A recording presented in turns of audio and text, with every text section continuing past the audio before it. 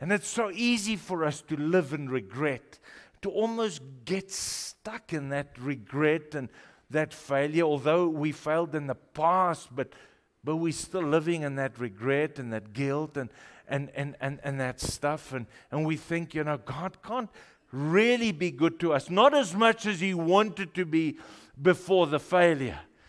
And so we sell ourselves short, and I think we limit what God wants to do in our lives. And so this is what I want you to see, and I'm giving it to you right up front. And if you're taking notes, you've got to write this down.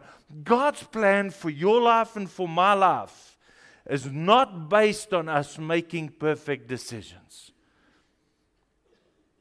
God's plan for our lives is not based on us making perfect decisions. God knew we would blow it before we even did. He knew we would go off the tracks long before we even went off the tracks, and God's already made provision for that. He has a plan for every failure and every mistake that we can possibly make. And so God has a way of taking what should have ruined us, or that should have left us messed up. God has a way of taking that and turning it around and making good come out of it.